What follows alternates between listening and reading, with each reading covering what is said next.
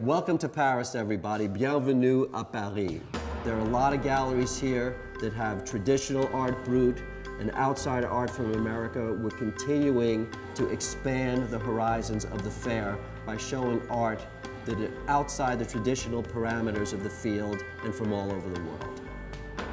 In the art world today, not every dealer embraces outsider, self-taught artists.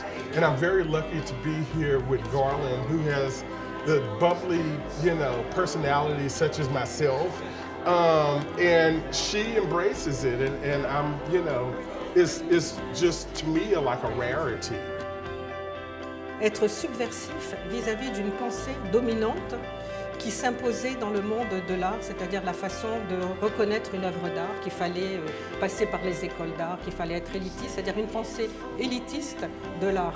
Et à travers ces écrits, d'ailleurs ici, vous avez tous les écrits de Dubuffet, parce que notamment Asphyxiante culture. What's particularly interesting to me about Eugene von Merchandis's paintings is that he begins making photographs of his wife in the 40s through about 1954. For about a dozen years or so, he makes paintings in this kind of Technicolor style, which you see hang on the wall. They're all wet-on-wet technique, and what that means is he would take cardboard boxes, pieces of masonite, other things that he was finding in and around both the bakery he worked and also in the neighborhood, really in the trash, etc. La première fois que j'ai rencontré Pape Diop, en fait, c'était à la Médina en 2001 quand je jouais au football dans la rue. Je me suis intéressé à lui parce qu'il ne fait pas de l'art pour la gloire, mais il le fait par nécessité. Art brut is the original pure concept of which evolved into outsider art when in 1972 Roger Cardinal coined the term to approximate what art brut meant.